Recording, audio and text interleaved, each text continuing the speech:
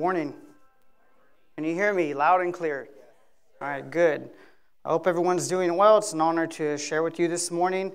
Before we get started, one of my pet peeves, whether I'm sitting in youth or in the sanctuary, let's grab our cell phones, let's put those on silent or turn them off if needed. I know when I sit there in my seat, I thank my parents for the discipline they installed in me growing up, but also the military did a really great job of just like feeding this into me. When I sit there and hear cell phones going off, I cringe so bad as if I'm going to get in trouble, but I'm not the one at fault. And so let's just be respectful to that. Take a look at your cell phone, put that on silent, and respect those around us as well. Very great series we've been going over of Word Up. And if you haven't been here for that, we're talking about words of encouragement, building each other up through the Word of God, but also as we look at words and God's Word, but just in general, as we talk, think about our words, what we do to hurt one another. As I was doing some research on just the way we interact with people, our friends, our family, our spouse, just in general in the workplace, I kept looking up, why do we hurt the people who are the closest to us? Like, why do we hurt their feelings? Why are we mad at them? If you're married, I don't know why, but if your spouse wakes up, my wife wakes up, and she's mad, she's going to be mad at me. I don't know why, but I'll apologize for, I don't know what I did or what I might do, but I'll apologize. So hopefully we get through the day, but I'm somewhat kidding about that. But as we interact through life, we end up hurting or being mean to the ones who are closest to us and who we love. I don't know why that is, but as I researched this is what every definition and every study was given to me. It says, we hurt the ones that we love due to fear of rejection and disconnection. We treat someone with such hurt because we want that connection with one another. But when you think about it, the way we treat someone with hurtful words and being mean to them and making them feel down and out, we continue to push for disconnection. But it's weird how every study keeps saying we treat them this way because we're afraid of this, we're in fear of it. And as I go through each one of these points, I'm going to go through a lot of content of Scripture. A Scripture that I've heard many times, maybe if you've been in church for a while, in Genesis chapter 19, verses 1 through 27. And it's talking about a town called Sodom and Gomorrah. Now, I've been in church for 36 years. Since I was born, I had no choice. My parents brought me here. I've been born and raised here. And then I had to make a choice on my own to, if I wanted to follow this and have my own relationship with Christ or do what I want to do, just like any of us making those choices. And hearing this scripture, I've always heard this scripture paraphrased. I've read it on my own. I've heard other pastors speak on behalf of it, but I've always heard this scripture just paraphrased and broken down. Now, I'm going to go through the content of it. Just bear with me. We're going to go through 27 verses of this, just so that way you have strong content of what's taking place in this town. And as I go through this, think of the words. We're talking about words of encouragement, words that could be discouraging to us, and how we could build one another up. But our main thing that we're talking about in here is obedience. As I read the scripture, obedience kept popping up to me in here. And as we go through this, listen to the words. It is graphic. And you'll see here shortly, it's just filled with a lot of perversion in this town. And when you think about it, we keep saying like, "Oh, that's history. That's so far long ago." But look at what's taking place in our world, our world now. Look what's probably taking place. Hopefully not in this town, but just in general. It's we covered this a few months ago. But what's wrong is now right, and what's right now becomes wrong. And Pastor Eric hit on that, and this was already established for us so many years back. So. The word obedience, okay, just a basic Google search from this. This is compliance with an order, request, or law, a submission to another authority or to someone's authority. Now, as we go through this on Genesis chapter 19, verse 1, I'll be reading out of the NIV. Follow along with me, please. The two angels arrived at Sodom in the evening, and Lot, this is the individual who was there in the town, was sitting at the gateway of the city. When he saw the angels, he got up to meet them and bowed down with his face to the ground. My lords, he said, please turn aside to your servant's house. You can wash your feet and spend the night and then go on your way early in the morning. The angels answered, no, we will spend the night here in the square, meaning they're in the hometown with him. But he insisted so strongly that they did go with him and entered his house. All right, he was trying to secure them as quick as possible. He prepared a meal for them, breaking bread without yeast, and they ate. Before they had gone to bed, all the men from every part of the city of Sodom, both young and old, surrounded the house. They called to Lot, where are the men who came to you tonight? Bring them out to us. Here we go, okay? Listen to this. Where are the men who came to you tonight? Bring them out to us so that way we can have sex with them. Now, as we hear that, we're like, whoa, wait. Okay, so this town, Sodom and Gomorrah, okay, think about it as our present Las Vegas. Okay, now all of us are like, crap, I've been there. Yeah, so have I. We compete, we do jiu-jitsu over there. Okay, but just think of everything. I know it's probably hard to, or we sit here in shame, even probably trying to think about this, but just think of the perversion of the world, the perversion of what's going crazy. And I say Vegas because when you go over there, you know it's just a party central that's legal, and you just make it happen. And so that's what's going on here, but as you can see in the context of the scripture, it is way worse of what's taking place. So as we continue, Lot went outside to meet them and shut the door behind him and said, no, my friends, don't do this wicked thing. Look, I have two daughters. Pay attention here. I have two daughters who have never slept with a man. Let me bring them out to you, and you can do what you like to them. But don't do anything to these men, for they have come under the protection of my roof. Hold on. I have two daughters. Okay? And as I was reading this, I kept thinking, my girls are young. I have a 2-year-old and I have a 6-month-old. For those of you who are out there, as I think I have of our youth and the young girls who sit in our youth, I can't imagine as a father and a protector and a mentor that would even go through my head. But that's going through his head like, wait, don't harm these angels. But here, you can have my daughters, these virgins, you can take them. You can do whatever you want with them. I'm pretty sure when it comes to our family, fathers, grandparents, mothers, don't mess with the mother and their kids. But my mind was drifting away when I was reading this. And I don't know if you've ever seen the movie by Mel Gibson, The Patriot. And there's some pretty graphic scenes in there. But this is what was going through my head. And a pastor had said this way before I did, a few years back. And I was just like, I get you when you're saying this. That's how I'm probably going to feel that way when I have kids. But I was reading this. That movie Patriot, you see Mel Gibson when it's during the time of the Revolutionary War, and the United Kingdom soldiers come through, and they just wreak havoc through the town, and they go into his house, and one of the captains there, they kill his son, and they have his daughters. They say they're going to take his daughters, and Mel Gibson, he just flips. They kill his son, and he grabs his boys, and he goes, let's go. It's only 3 of us and 20 of them. And he takes off, and he just does what I think any parent would do if their kids were probably taken in that wartime manner. So when this pastor's talking about it, I'm reading that movie, and I'm watching that movie, and I read this scripture. Mel Gibson he comes down to a knife and a hatchet, and he just goes to work on there. I'm not going to get into too much of it. You can just watch it for yourself. But the anger that he just has of what took place with this kid, the hate that built up, of what was going on. I'm reading this, and I'm like, man, my 2 daughters, man, I'm going to grab me my knife and my hatchet, and I feel the exact same way. So let me get back on track here with this, but that was going through my head as I was reading this. In verse 9, get out of our way, they replied. This fellow came here as a foreigner, and now he wants to play the judge. We'll treat you worse than them. They kept bringing pressure on Lot and moved him forward to break down the door. But then the men inside reached out and pulled Lot back into the house and shut the door, the angels.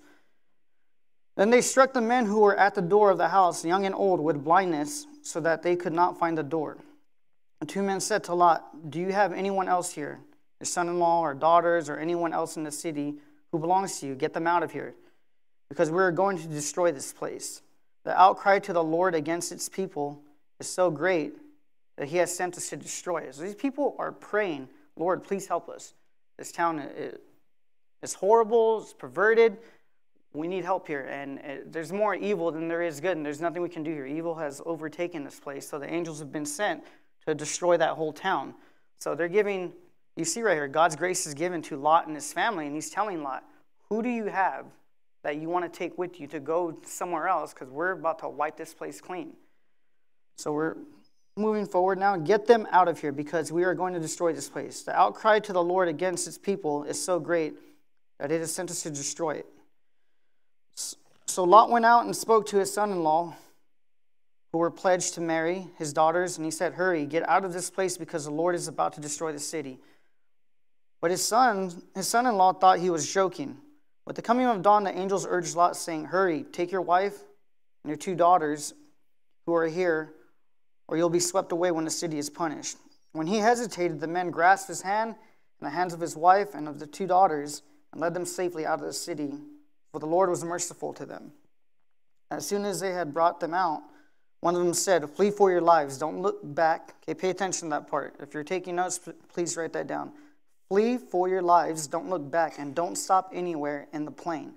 Flee to the mountains, or you will be swept away." But Lot said to them, "No, my lords, please, your servant has found favor in your eyes, and you have shown us great kindness to me in sparing my life, but I can't flee to the mountains. This disaster will overtake me, and I'll die."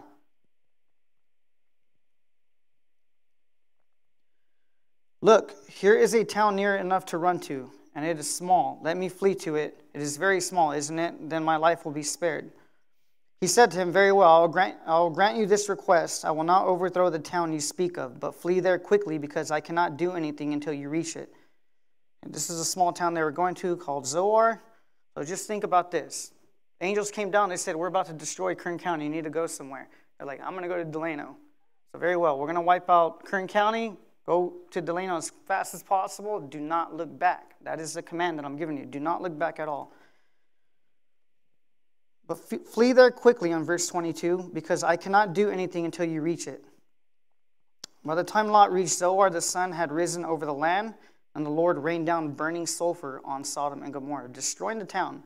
From the Lord out of heavens, thus he overthrew those cities and the entire plain, destroying all those living in the cities, and also the vegetation of the land. But Lot's wife looked back, and she became a pillar of salt. And we're ending there on 26. I'll read that from verse 25 to 26. Thus he overthrew the cities and the entire plain, destroying all those living in the city, destroyed the town, everyone living in it, and also the vegetation of the land. But Lot's wife looked back, and she became a pillar of salt. So the reason why I pulled obedience off of this is because we talk about words of encouragement. We're talking about building each other up. You can see this town is so evil, and the angels show up, show them grace, and then he even gives Lot the option to choose whoever you want to get out of here. This is a very evil place, very sinful place. You have the option. I'm letting you choose whoever you want to get out of here, giving them grace as well. But just don't look back. That's the only command. Keep running, don't look back. And it doesn't even say why, but Lot's wife, for whatever reason, is running. She turns and looks back, and instantly dies. Turns into a pillar of salt. So when I look at this, we cannot control dark matters on our own in the natural. That's why we need Jesus, and we need guidance from everything that we do. I just see Lot's wife. It doesn't even say her name, but I just see her missing like her old sinful life. I don't know why. Like, it could have been her, it could have been someone else, but the scripture says it was her. Like, when we come to that revelation in our life, when we want to follow Christ, I had that struggle as well too, where it's like, yes, I want to come to church, I want to serve, but my life outside of this is a lot more greater, but my life outside of this continues to pull me in the direction that I don't want to be in. It's the exact same thing that we're getting here. We're talking about obedience, the exact same thing here. And as I see more and more people who get involved in the church or want to be part of serving in the church and follow Christ, there's two things that take place. One, we get involved in the church and we kind of don't know really where we want to go or how to do this, but then we're also too shy to engage with people.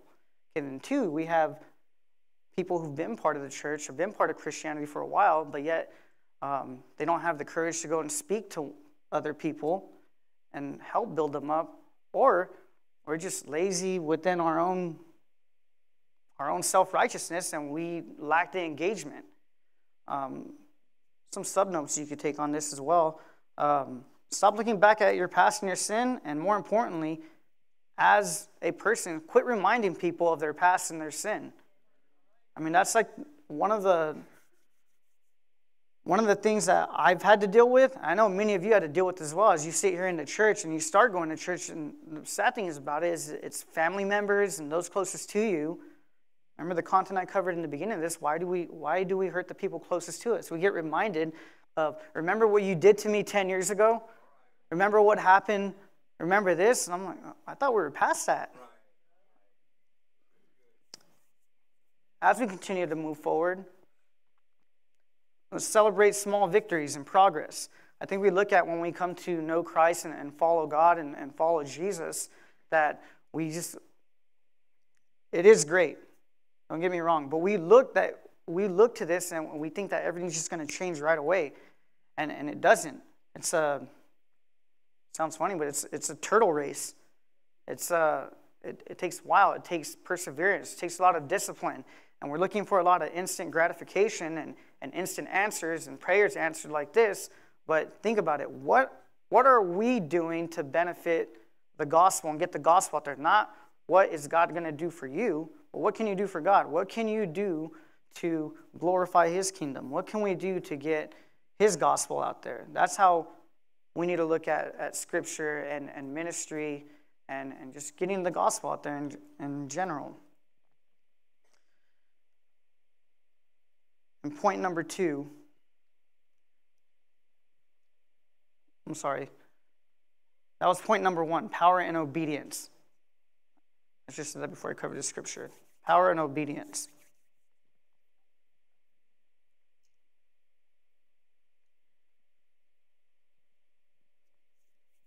And as we go to point number 2, prayer at work.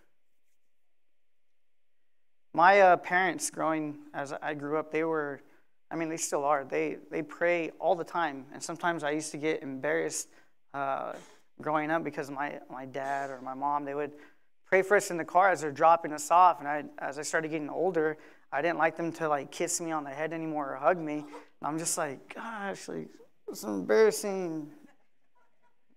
A popular girl over there who likes me is staring. My friends are over there. Please, don't embarrass me like that. And my mom, she's like, Ryan, get over here. Give me a kiss before you go to school. I'm like, why are you making a mean face at me like that? But you love me, but you have this mean face to kiss me goodbye. But they always prayed for us. They still do till this day. As I look at my kids, my daughter, before we eat, she always grabs my hand and says, Daddy, pray? Yep, we'll pray for our food. My parents, they pray with my kids. Whenever we FaceTime my mom, Emery always looks at her shoulder because she had surgery and she has a scar, and she says, Nana, pray. And she sticks her hand out. She touches the phone where it's at to pray for her. My son, I can call him up here right now and be like, hey, can you pray for everyone as we go through the rest of the week? He'll get up here, no shame, pray easily, and get up here. We're talking about words, so you look at the encouragement of our kids from parents to grandparents. But prayer at work. David's prayer in the Psalms. I've covered this a few times, but you look at David's prayer in the Psalms, and he's so up and down in the book of Psalms. Such a great warrior, fighting, slaying the giant, known as the warrior, but then now he's known as the adulterer. And he is so just torn from this. And he is literally crying out in the Psalms for God's mercy. And every morning when I wake up, I start my day off always with praying. I never thought I would. I used to see my dad do it every morning. He grinds, wake up, Bible out, praying. And I used to just see him every morning. I'm like, man, he's up early every morning about praying, reading every single time. I'm going to try to do that. And it worked out so well for me. A different generation. But I find myself every morning, every time when I'm washing up, as soon as I get in the shower, I always pray, Lord, thank you for waking me up this morning. I start praying for my wife and my kids, taking on the day. I don't know what we're about to get into. I know the plans as far as work and what I have set for the day, but as far as what's going to come forth, I don't know. So I just ask for grace, peace, guidance, patience, and that's how I get my day going.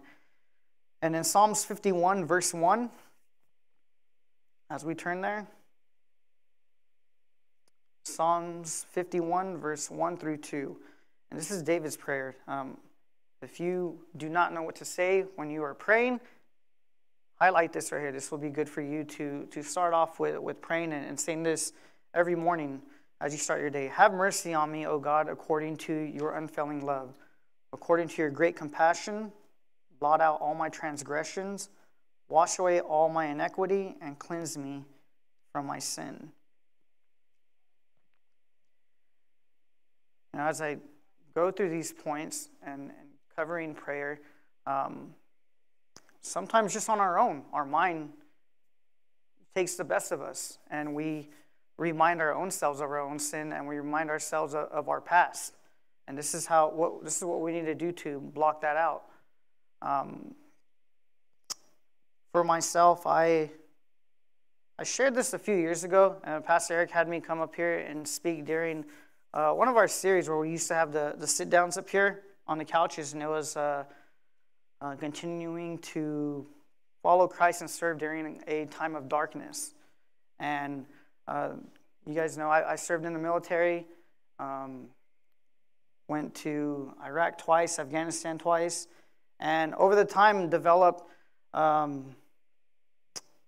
what's called sleep paralysis. I know a few others struggle with that as well. As I learn more about it and study it, sleep paralysis, there's no cure for it. And if you don't know what that is, you fall asleep at night, you have a nightmare, you become paralyzed when you're asleep, and you actually wake up where your body's still asleep, but everything's still playing in your head. And it's like you wake up and it's almost like an out-of-body experience where you can see what's taking place. I know Pastor Eric deals with the same thing as well. They're developed over time with traumatic events. If you experience anything traumatic, you probably experienced this. But I started to experience this in 2007. And then over time, it got worse, and then it really took over me from like 2010 to about 2017, 18. And it pretty much would happen almost every night, to the point where I was like a little kid, like afraid of the dark, where I didn't want to fall asleep because I knew what was going to come at night. And so the doctors try to add medication. They were giving me some stuff to lower my blood pressure. So lower my blood pressure so that way I wouldn't dream at night. Think about it. You're getting medicated so you don't dream at night. That's actually bad because that means it damages your REM sleep, which you need for your full rest in order to get your rest, to recover.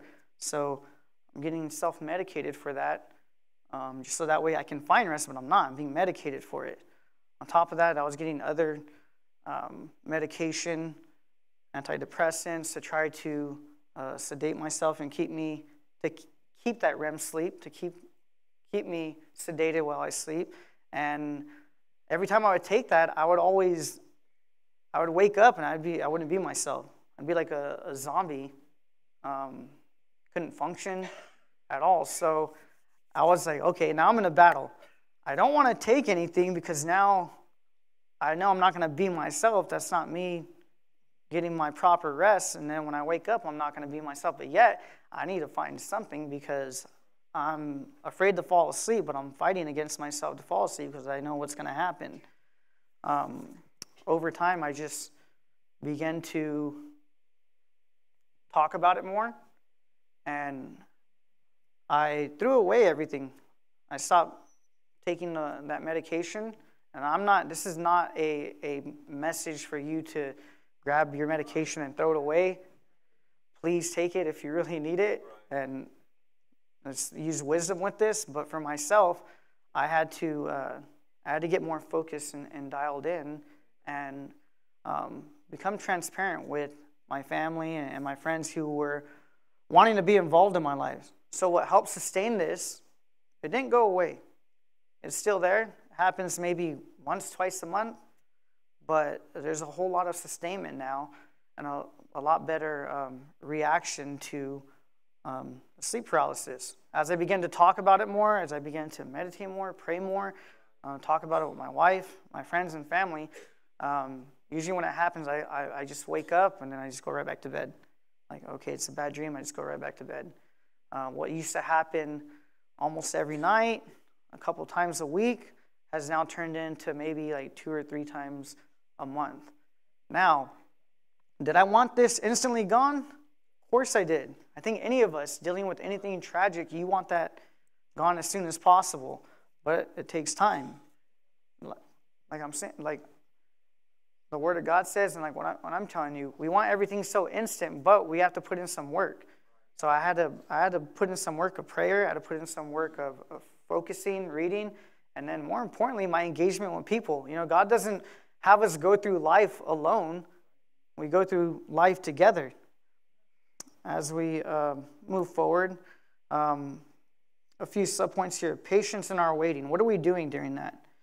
Some things I see and from my friends and just other people, but in our waiting seasons, or even during our times as we're praying and believing and stuff, you'll see where it's talked about or it's boasted about or even posted about.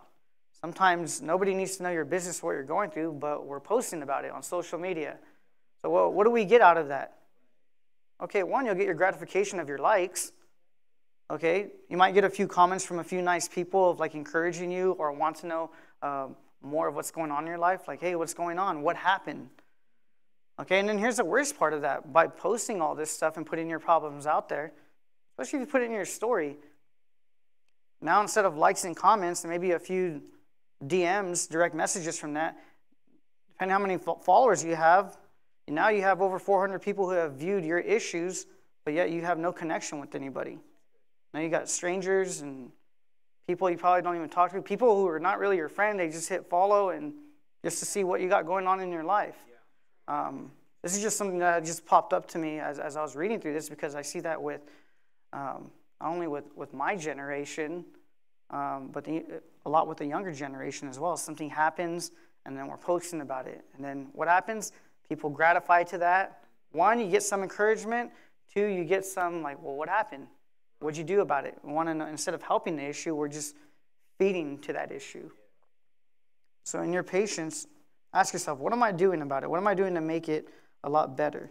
Venting is okay, but don't vent to the wrong person. I always tell my wife, I'm going to, like, however my day goes, I'll vent about it, and then it'll be done. No more. I have a saying in my house, don't become the captain complainer.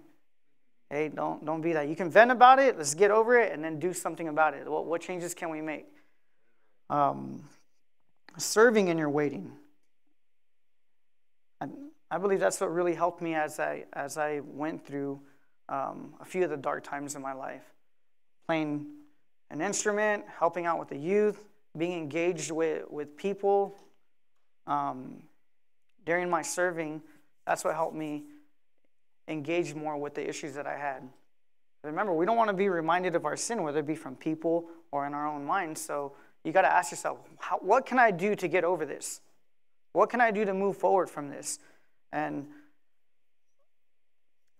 serving in your waiting, working through it, helping others, if you notice, the more and more you continue to concentrate and pray and read and engage with one another, you'll see a combination of your patience and serving. You'll begin to see a healing process take place in your life. In Matthew chapter 6, verses 1 through 4. Now, in this scripture, in the gospel, they're talking about when you're helping people or when you're giving to the poor or the homeless. But when you think about this, this applies to us in general, helping anybody, conversations, anything. Okay, as I go through the context, just follow along. Be careful not to practice your righteousness in front of others to be seen by them. If you do, you will have no reward from your Father in heaven. So when you give to the needy, do not announce it with trumpets, as the hypocrites do in the synagogues. They're saying don't boast about it in the churches and be like, hey, look at me. Or on the streets to be honored by others. Truly, I tell you, they have received their reward in full. But when you give to the needy, do not let your left hand know what your right hand is doing, so that your giving may be in secret. Then your Father, who sees what is done in secret, will reward you. Plain and simple, okay? He's not telling you be ashamed of the gospel. No, just share the gospel. But we don't need to be holding our phone up as we're trying to help somebody, taking a selfie, or, hey, look at me, look what I'm doing. Let's keep that to ourselves. Keep those conversations private to one another. You don't need any type of recognition, but besides internally, with who you serve and for those who you're involved with. That's what God's instruction is right here in the Gospels. Just a real life story of prayer in action and confirmation. I think when we look at prayer, we pray for the essential things: good job, family, things we're believing for, and for those things to come to pass. One of them that has always stuck with me is, like I said, my family is a praying family. My dad told me, I think I was in Afghanistan. Yeah, I was in Afghanistan, my last deployment. And he had a dream that I had gotten wounded. I'd gotten shot and gotten wounded, and they called him. It was during his whole dream. And so he immediately woke up, and he got on his hands and knees and started praying, hoping that wasn't going to happen. Because when you're over there, I can't call home when I feel like it. It's just whenever there's free time. If they could get a satellite phone to us, there's no contact over there at all. And so this bad dream that he had, the first thing he did was just got up and started praying and for guidance, healing, that not to be true. And then shortly after, I call him while he's praying. I call him and I'm like, hey, Dad, how's it going? Oh, good, yeah, son. Good to hear from you. So I'm talking to him. You can't talk long. You only got about a 5 to 10 minute window before you have to hand the phone off to somebody else. So I was just talking to him. But he was telling me the story that took place, because what was frightening and fearful, and what I know we don't want those type of phone calls from any family member or friend. He's praying, and then here I come, I call, and then I give him that confirmation. Well, God gives him confirmation of everything's okay. So what happens? Goes right back to bed. Perfectly fine. Okay? We see that when with the storm. When Jesus is with his disciples, there's a storm, and there's so much chaos. And what happens? Everyone, calm down. Storm, relax. The storm relaxes, and what happens? Jesus stays in sleep the whole time. Well, there's peace. There's peace in prayer. When prayer is at work. And that's what we're talking about in point number 2. And point number 3, be authentic.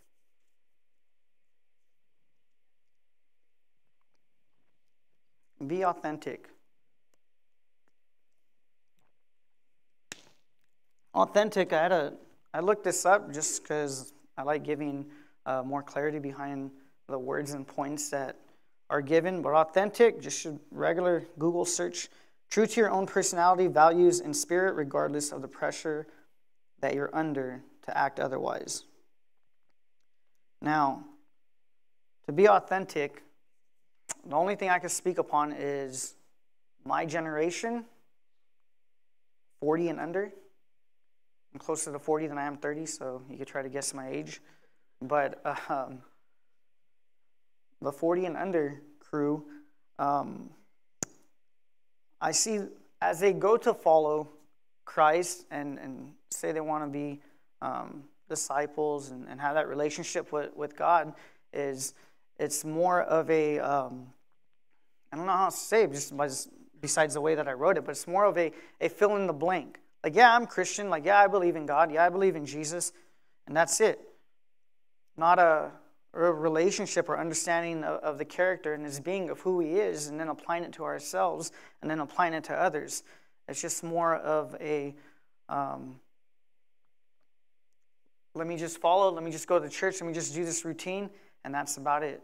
There's very little works, there's very little engagement of conversation, and it's just a lack of biblical understanding and engagement with one another. And what I mean by that is we see something that looks good, like buying a pair of shoes. But then after wearing that pair of shoes, after you clean them off a few times, they get old after a while, so you have to buy a new pair, right? And I just see, I'm talking about my generation. Like I said, 40 and under. If you're over that, someone else can get on that generation. This applies to all. The gospel applies to all. Okay? So we look for always the new. We want that instant. You want that microwave gospel. Let me put it in there for 30 seconds. Everything's good. It's nice and hot and ready. I'm ready to eat. But instead of sitting there and prepping everything, prepping your life, prepping your heart, and engaging with one another and working on ourselves, we want that instant gospel as soon as possible. And it doesn't work that way. And that's what I see with my generation is less of authentic and more of self-righteousness. And the reason why I hit on this because that was me for the longest time. And as we cover a lack of biblical understanding, I know in this church you will not get my opinion. This is not my opinion as I go through this. This is Bible verses backing my experience. Not my experience in as far as the scripture, because scripture was written way before us, but this is all set forth before us, meaning whatever we are going through or feeling, it has already been done. That's why he said it is finished. Like, it's done.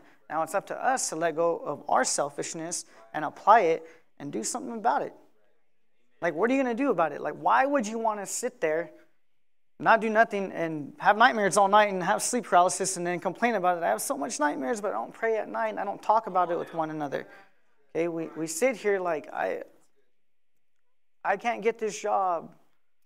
Oh, I'm praying for this, I'm praying for that, I can't do that. But then we don't pray about anything. You're not applying for the job. You just want someone to give it to you. You see what I'm saying? But that's what I'm saying. Remember, I'm talking about my generation. Okay, so everyone else, Mr. Lucas or VC or Pastor Eric or Pastor Kathy can hit on that. 40 and under. You're 40 and under? Right here. Okay, I got you.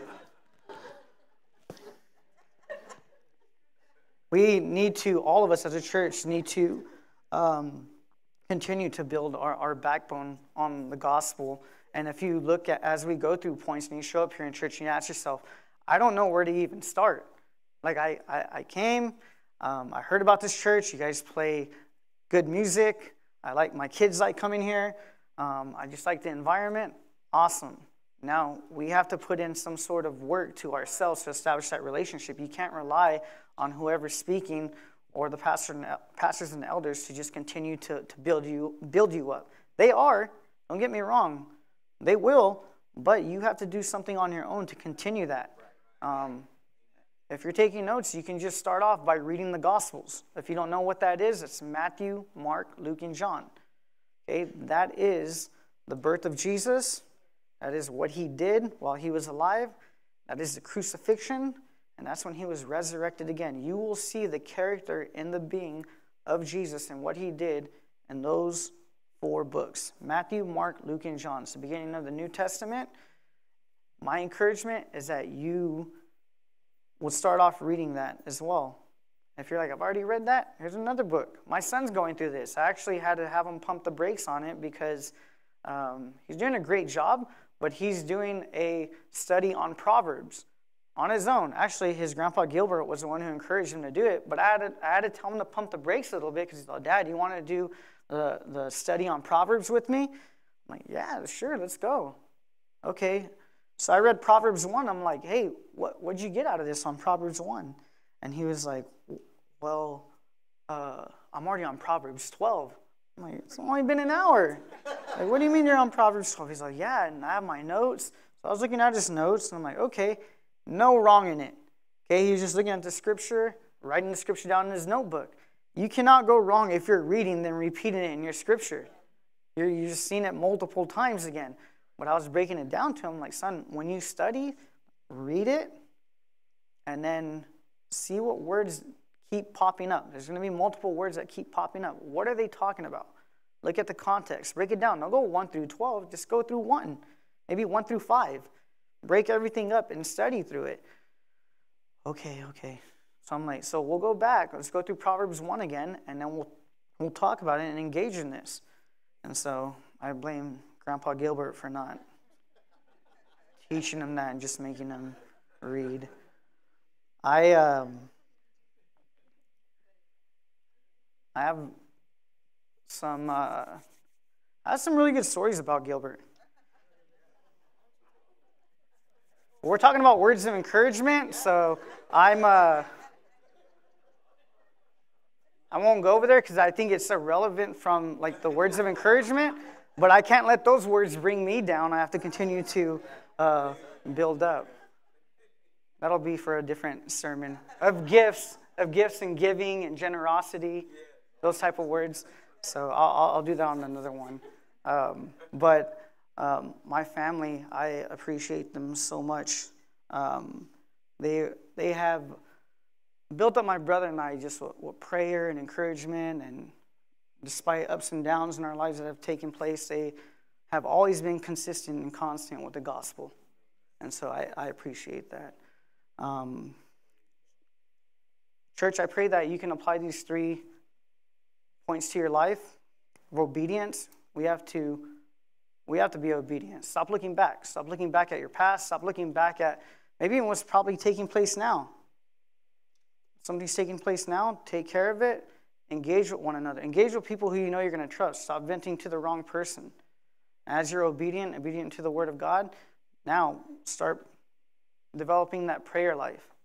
If you don't know how to pray, I gave you 3 scriptures that are prayers that you can start off with until you can build the courage by yourself. It's words. Think about it. Words of encouragement, words of affirmation through the Word of God, how you can be better through Christ. Not how you can be better for you, but be better for Christ, and then apply that to others. And then last, be authentic with that. Okay, be real about it. We see what the definition says about it, but let's apply that to ourselves and then apply that to others. Let's stand to our feet, church.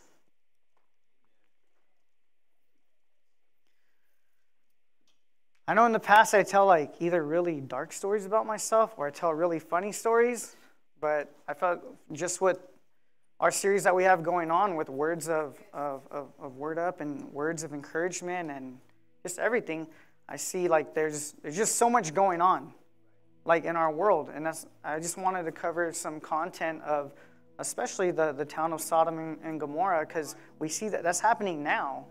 Like, as I read that, sometimes it's like foreign to us. Like you hear like, what? The Bible says stuff like perversion or like where those guys wanted to have relations with angels because they appeared appealing to them. Like we see that in our world now, what's taking place. Like there's something we could do about it. Pray about it. Stand up for what we believe in. Now, church, as we pray, just bow your head, close your eyes. And Father, thank you for bringing us here today.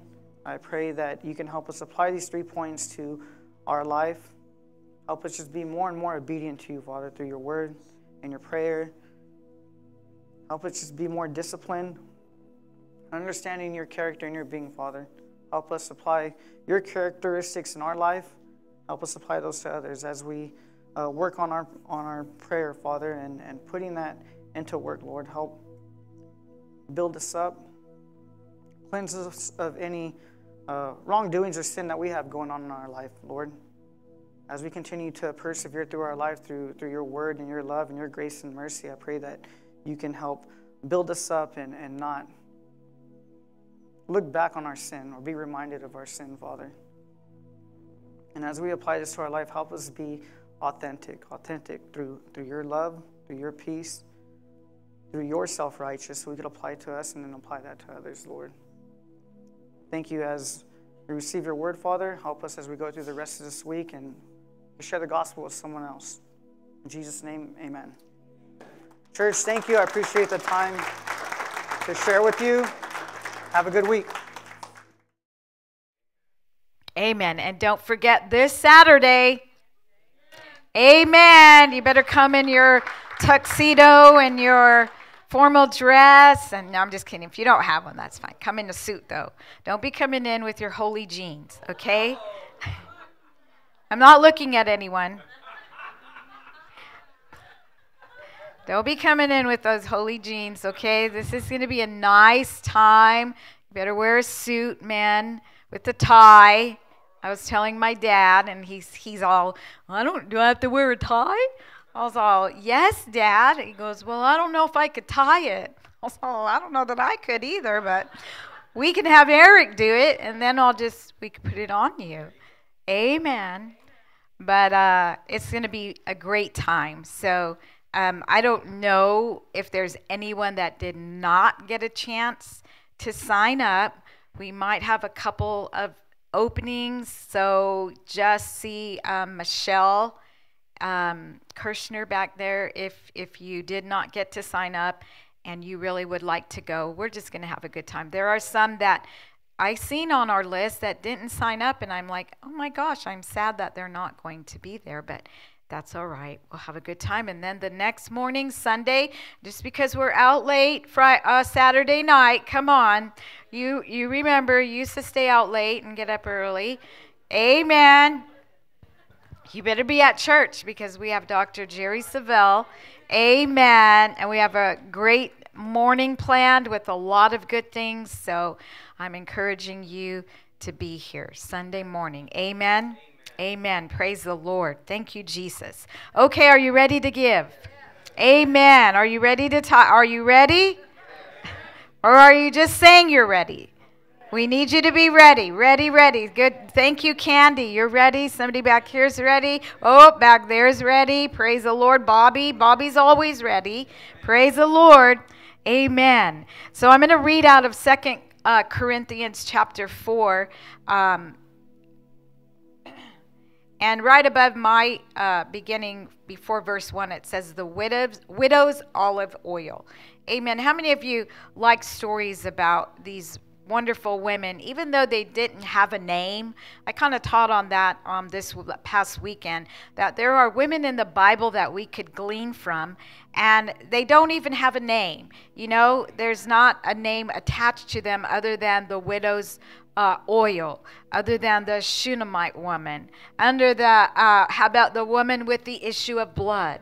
But all these women were warriors in what they did. I mean, the woman with the issue of blood, she heard about Jesus. She said, if I just touch, all I need to do is touch. He doesn't even have to lay a hand on me. All I need to do is touch the hem of his garment. Amen. Amen. And I know I'll be made whole. Right? For how many years did she suffer? 12 years. Can you imagine? 12 years. And then she heard about Jesus. Amen. And so what did she say? Because we're learning about words. She said, man, all I need to do is touch. All I need to do is just grab. It doesn't have to be the arm. It doesn't have, it's just the hem. Just the very little hem of his garment, and I'm going to be made whole. So there's a lot of great women that we don't know their name, but God speaks about them in the Bible. Amen. So this woman starts out, it says, the wife of a man from the company of the prophets called out to Elisha, your servant, my husband, is dead, and you know that he revered the Lord. But now his creditor is coming to take my 2 boys as slaves. So tell me that she's not in a predicament here. She's in trouble. She's having some trouble, right? She's having some issues like every single one of us could have this morning. You might be facing something. You might have an issue. You might have a predicament. You might have some trouble somewhere down the line or even today. Well, this woman, it looked like she was having some difficulties, right? I mean, they're threatening her, right? Yeah, come on. They're threatening. They're sending letters. They're going through the certified letter. You know, come on. We know you got this because we have the return right here. Come on. They're doing everything they can because they're trying to get whatever's owed to them, right? And so she goes to the man of God. Amen. She goes to this person that she knew her husband was connected with. She goes there and she tells him, this is what's happening. I know that you're going to help me. I just know. That's why I'm coming to you. Because whenever we're in trouble, the Bible says, where should we go? Wow, nobody knows. To the Lord, right? Pastor Juan always said, don't ever run from God. Run to God. When we are in trouble, man, we need to run to God. Amen. And so she went to the man of God and he said, how can I help you? Tell me, what do you have in your house? And the servant said, nothing at all except for just a small jar of oil. And Elisha said, go around, ask all your neighbors, get all the empty jars. Don't just ask for 1 or 2 or 3, but ask for a lot. Amen. Because if you're in a crisis, you need to go to God. You need to think big because we serve a big God. Amen. He said, don't just go get 1 and 2 jars. No, ask for a lot. Go searching and find a lot. Amen. And so she did. She asked everyone and she got all the jars. It says that she went inside, shut the door, and he said, you and your sons pour the oil into all the jars, fill every one of them. Every single one of them, put them to a side and see what happens. So she left him, shut the door. Her and her sons, they brought the jars. She kept pouring and pouring till all the jars were full. And she said to her son, bring me another. And he says, there's not a jar left. And then the oil stopped flowing. And she went and told the man, and he said, now go sell it. Go sell the oil, pay your debt, and you and your sons live on the rest. Amen. What a great story. Amen. Amen. Whenever you're in trouble, go to God. Amen. Whenever you think you don't have anything, God always provides. Amen. There's always something that you can give to God. Don't ever think that you can come to church and you don't have anything. Yes, you do. You always have something. Amen. There's always something. And when we allow God to move in our lives and when we allow him to speak into our lives and when we obey him, because she had to obey. She could have said, well, that sounds silly. I don't think I can do that. I'm only going to get 1 jar. Come on, how many of us do that? Amen. She could have done that, but she didn't. She listened to the prophet. She listened to the man of God. She went and did exactly as he said. And everything went well. Amen? Amen? So if you want God to be a blessing in your life and to help you through every season, then we have to obey. I always say that. You have to obey. You have to listen and be obedient. Amen? Amen. Praise the Lord. Ushers, if you would. Amen. Thank you, Lord. Stretch your hands out. Father, we just praise you and we thank you for another opportunity to honor you with the first fruits of all of our income, to say thank you for the things that you have done in our lives, to honor you because you are the most important person in our life, Jesus. And we want to be obedient and we want to follow you with every fiber of our being. We want to love you with all of our hearts and all of our mind and all of our souls. Jesus, we want to be obedient to the things that you have taught us throughout these years. We don't want to just do it half-heartedly. We want to do it with all of our heart, Father. And so we thank you, and I thank you for every person that has sown seed throughout these years, God. Continue to bless them. Continue to open the windows of heaven. Continue to meet every need, Father, according to your riches and glory. So we give you honor and we give you praise, and we thank you for it in Jesus' mighty name. Amen.